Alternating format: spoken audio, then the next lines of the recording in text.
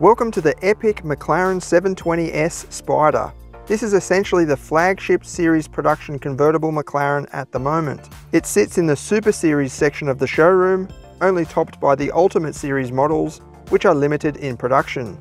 It is, rather obviously, the convertible version of the 720S Coupe, and it's based on the same carbon fibre tub platform called the Monocage 2. The platform is stiffer and around 18 kilograms lighter than the 650S predecessor, while the Spider adds around 60 kilograms over the Coupe due to additional reinforcements and the components for the electric folding roof. One of the aspects that really stands out for us is the sheer attention to detail in aerodynamics. The body is carved and slashed in so many areas, with huge intakes and outlets hiding within the smooth design. You don't really notice them as much in images, but in person, the detail is amazing. The 720S Spider features a hardtop roof, which takes around 11 seconds to open or close. With it closed, the driving refinement is quiet and cozy, just like the Coupe.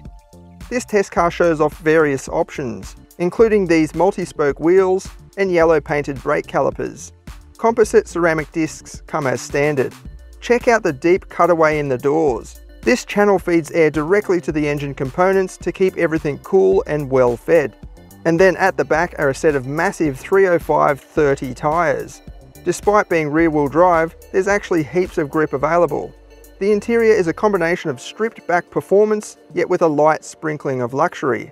Most of the onboard systems are controlled via the vertical touchscreen, including variable drift settings.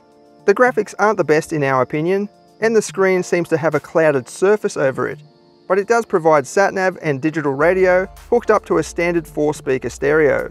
Storage space is limited in the cabin, with only shallow pockets and a tray hidden under the floating dash fascia. But hey, this is a supercar, not a practical-minded SUV. These seats are surprisingly forgiving and comfortable for decent journeys. Also helping with comfort is the James Bond-like tinted glass roof option. You just touch a button and the glass transforms to a cool blue tint. Boot space is pretty good for a supercar. It drops down really deep, almost to the ground, and there's even a 12-volt socket in here. As for the engine, it is a masterpiece. During testing, our V-Box returned the exact same 0 to 100 time as what we achieved in the Coupe version, showing just how consistent this beast is.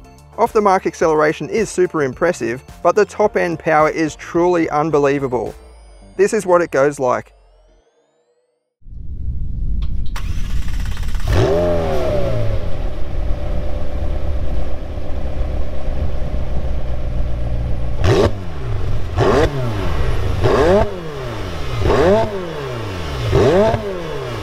Yeah.